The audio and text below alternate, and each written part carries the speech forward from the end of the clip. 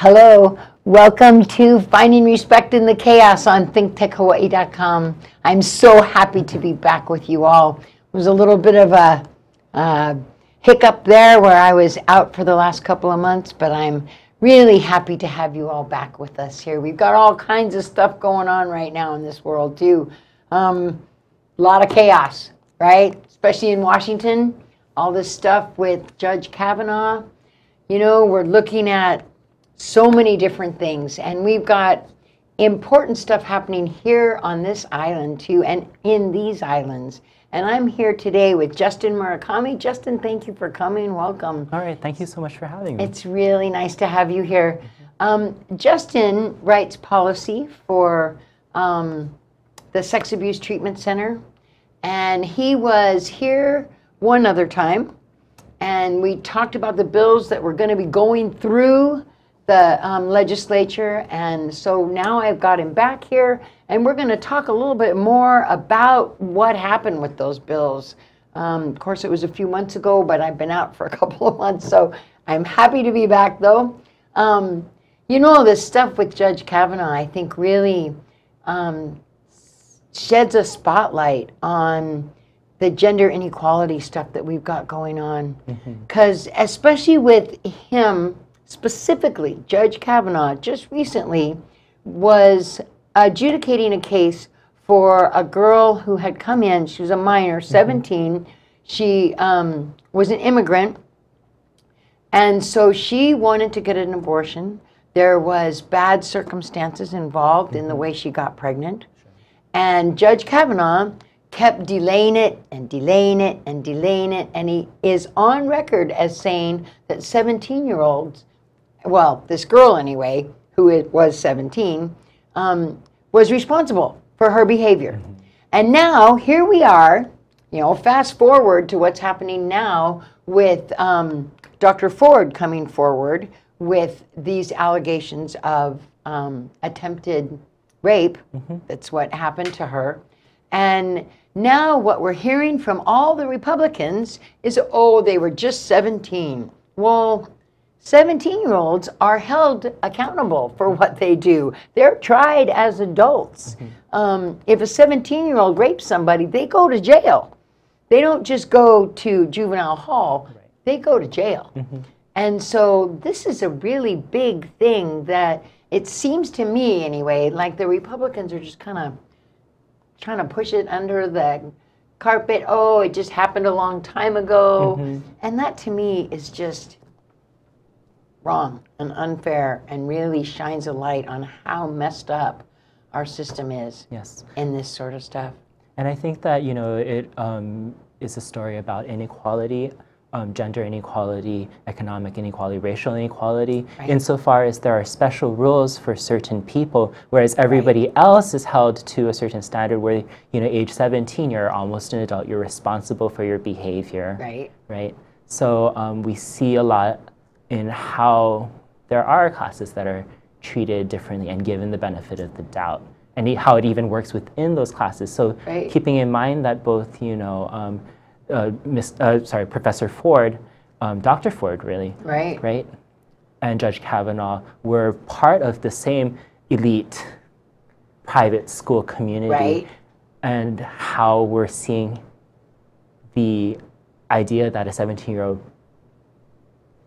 man is not responsible for their actions, whereas a woman would be held accountable for, you know, everything that happens. And there's a lot of victim blaming going on. Oh my gosh, there's so much victim blaming going on. It's crazy. Why didn't she come out before now? What took her so long? You know, and that is a standard, normal thing for people that have been sexually assaulted, that they don't come out ahead of time because public shaming. And look, what's happening to her kind of proves that to be right. Absolutely. So how on the one hand can you say a person has an obligation to come forward immediately, you know, which completely misunderstands the entire concept of what trauma does to a person when a person has been sexually assaulted or sexually abused. So on the one hand, it completely misunderstands that dynamic. But at the same time, you know, it answers its own question. Why don't these people why don't victims come forward earlier? Because of the victim blaming dynamic, because people automatically don't believe them and say as much. And in the case of Dr. Ford, you know, it goes beyond that. She's been forced to leave her house because she's received death threats. Now, you know, she is engaged in an act of courage to come forward. Yes. You know, say what she will. You know, there is credibility behind her allegations. There were letters from her community. I think there was one letter with 1,000 signatures, another with dozens of her classmates from her school saying that this is the environment that they grew up in, that there were these sort of, you know, so whether it happened to her, it is a believable story because it happens. Right. Right. And in 2012, she also reported to her a therapist. Right, in 2012. Absolutely. So years before this appointment was even, you know, out or thought of. Right. So that makes a big, giant difference. And then when you consider the way the Republicans are trying to just rush this guy through the whole appointment process anyway, and then now continuing on that whole track of rushing him through so fast, when he has come out in the past about being against pro-choice. He's very pro-life, but he doesn't want to talk about being pro-life when he's being interviewed by the senators. And I watched some of his, the interviews that they did with the senators interviewing him. And you could just tell he was so evasive with every answer almost when it came to direct questions that the Democrats put before him about women's issues specifically. And so that just really made a difference for me when I thought, wow, you know, you hear all this stuff, oh, he's gonna, you know, get rid of Roe versus Wade and all these other things, and you think, well, it's just noise. And then when I sat down and actually listened to the guy, I'm like, whoa, he's dangerous. He's a dangerous guy. But so we just have to talk to our senators, right? Get our voices out there, really make our voices heard about how we feel about what's just happened. You know, I think and I'm not here to comment on, you know, the politics surrounding what's happening. I don't mean to put you on the spot, sorry. No, and I'm not. I'm just, you know, the point being that there are certain social inequities and dynamics that are playing out here, and that there continues to be an intractable misunderstanding of how trauma impacts victims, and a misunderstanding of how victims can and do rationally react to abuse and assault, sexual violence. Right. Yeah, to hide and to shame yourself even, and all of that, so that you don't end up coming out sooner, right? Yes. Well, all right, let's talk about some local stuff that's happening here with some of the bills that we talked about before. Of course, I don't remember all the numbers, but I know you do. So I would love it if you would give us some of the results of some of the things. Give us a little bit of a recap of the bill itself, and then let us know what happened with it. I think this is important for all of us to know. Sure. So as we had talked about in the in our previous meeting, SATC, the Sex Abuse Treatment Center, was really pressing for 3 main legislative agenda items. The first was Senate Bill 2719 from this past legislative session, having to do with the civil statute of limitations. We were seeking both the reopening of a window period so that old cases could be brought in court, as well as an extension of the underlying statute of limitations. And we were going to increase that from age 26 to age 40 for child sex abuse cases. Oh gosh, and that's what it should be. You know, as knowing my own experience, I didn't remember until I was 30 years old when I had my first memories. Sure. And so I think that bill was so important.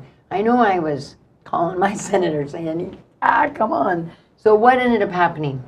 Yes, and to acknowledge what you were saying, you know, studies have found that really adult survivors of sexual violence in childhood often don't come forward with their stories, or are able to disclose their abuse until well into their 30s, 40s, and even 50s. if they do remember. Like for me, I didn't remember until I was 30. But for people that do remember, because there's so much other social trauma and social mores that get put on it that you don't want to say anything. There are a lot of pressures not to disclose. Exactly. Right, absolutely. So what happened with that bill was we were successful in getting a 2-year extension to the window period. So, you know, in effect, there is no civil statute of limitations for the duration of those 2 years, because old cases can be brought, and you know, newer cases are still within the existing statute of limitations. Oh, okay. But we do need to change that underlying statute of limitations in order to address, you know, there is this concern for these older cases, right? People who had been victimized decades before. But what about more recent and future victims? The world has not changed. And I think we see this, you know, in the Kapiolani case. The world has not changed so much that the dynamics are there that is easy for childhood victims to come forward and disclose their abuse or I mean, assaults. Me Too is helping, but it's not changing it completely. So when you say 2 years, wait, I'm trying to understand this. Does this mean that you've got, even the old cases now have 2 years to bring their old case forward? Is that what it is? Is that what you're saying? Yes. Yeah. Oh, so there was a previous window period. It was a 4-year window period. It actually expired in 2016. Oh. So we have now reopened it for an additional 2 years. So those cases can be brought in. You know, the cases that were brought into that included the Kamehameha Schools case against the psychologist out at St. Francis Hospital. Right, and you hear I hear on the radio, I hear on television, all these lawyers now that are running ads for, you know, they're talking about the fact that this bill has changed and that we are able to bring forward old cases, and they're trying to drum up support, so to speak. I don't know, get the word out. I like that is at least, because they're taking out commercials. So that means that's getting the word out to people a little bit more. And the hope is that people do come forward and are able to seek justice for themselves and hold their founders accountable. Oh, yes. And it's, you know, you talk about changing the culture. We again, you know, the Me Too movement has brought a lot of this to light. Things like bringing cases will bring it to light, and that's how, you know, we change the understanding of these dynamics as we make it, as we make understanding more normal.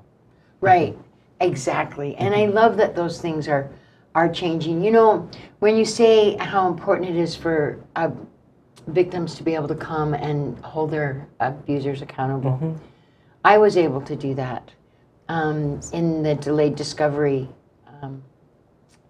I don't know what you would call that, umbrella. This is way back in the 80s. This is long before anyone did this stuff. But it made all the difference in the world for me to have him stand accountable, to have him have to, you know, be in court and say that he did it. He did admit to his guilt. So I was really lucky. It was an easy fight, but what a difference it made for me, for him to have to pay a fine and to stand in the courtroom, right? Yes. Well, listen, right now, all this is great, and we have so much more to talk about. We have to take a break right now, and I hope that everyone will come back or stay with us, please. Finding Respect in the Chaos. I'm Cynthia Lee Sinclair, here with Justin Murakami, and I know you're going to be interested in what we talk about next, so stay with us. Hey, this is Andrew, the security guy. I'm here in the ThinkTech Hawaii studios, and we do Security Matters every Wednesday at 1 p.m. We're talking access control, we're talking intrusion, we're talking video, we're talking voice. All the things that are important to security, things that you should know, things that you should think about when you're out there in the community, things that you should look for to keep yourself safe, because security matters. Thank you. Hi, I'm Bill Sharp, host of Asian Review here on ThinkTech Hawaii. Join me every Monday afternoon from 5 to 5:30 Hawaii Standard Time for an insightful discussion of contemporary Asian affairs. There's so much to discuss, and the guests that we have are very, very well informed. Just think, we have the upcoming negotiation between President Trump and Kim Jong-un, the possibility of Xi Jinping, the leader of China, remaining in power forever. We'll see you then.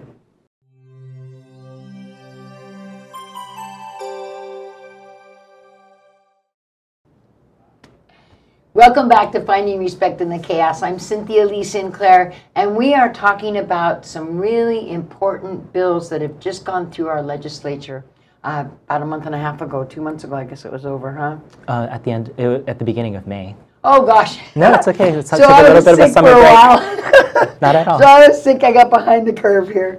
But we're doing it now, and I think it's important for people to get the message out there that okay, so give us the next one. What's the next one that we're going to talk about? Just before the break, you had mentioned, the delayed disclosure laws that you had. It's important to note just that Hawaii also has a provision in our civil statute of limitations that we would also be seeking to extend. That was part of the reform, to extend the delayed disclosure statute of limitations window.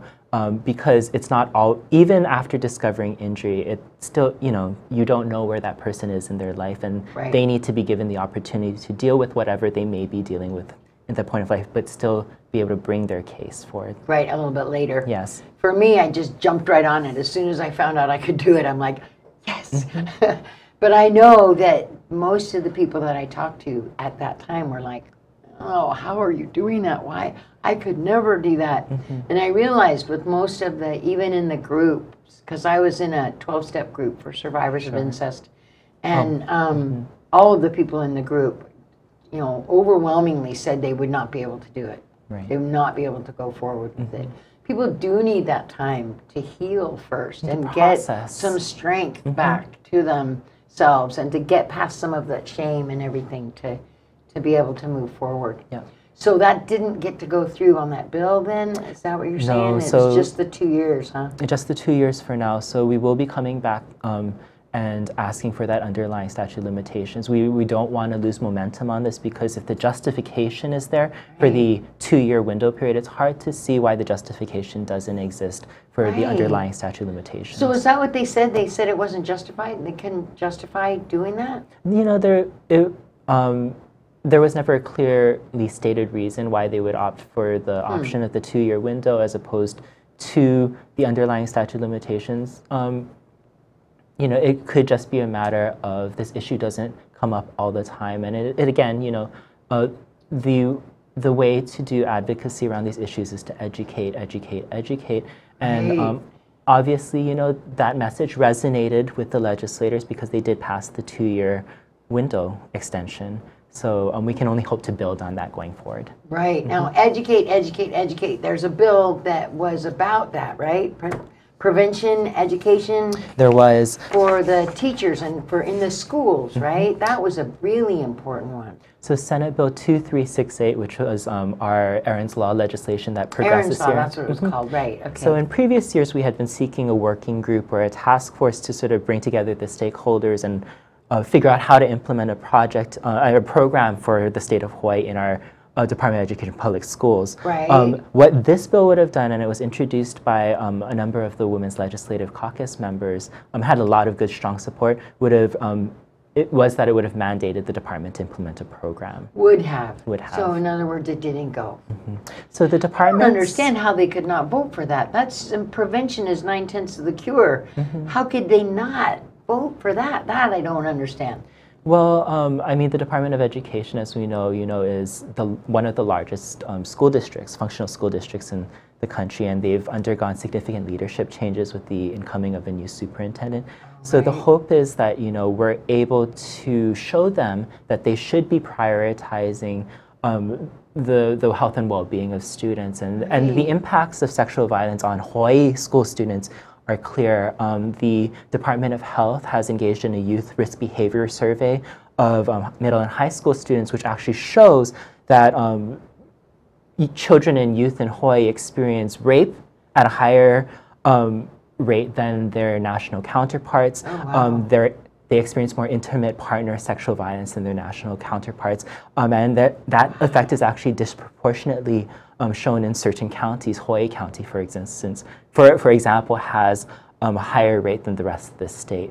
So, wow. We can make a really strong case. As I said before, when we previously met, the experience of the sexual assault centers is that regularly, on a year-to-year basis, maybe 50% or more of the survivors that we treat are abused or assaulted when they are younger than the age of 18. Wow. Yeah.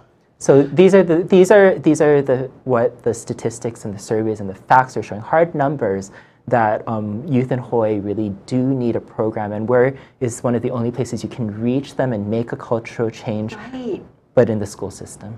Right, so I know we have like the Respect program that's here locally, and those are all programs for the schools to go out and teach kids what respectful behavior looks like. Yes. There's the No More, and I think, well, that's in colleges anyway. I don't know if that's in high schools and middle schools. Yeah. So the Respect program is actually a product of the Sex Abuse Treatment Center. Right. It's a curricula-based prevention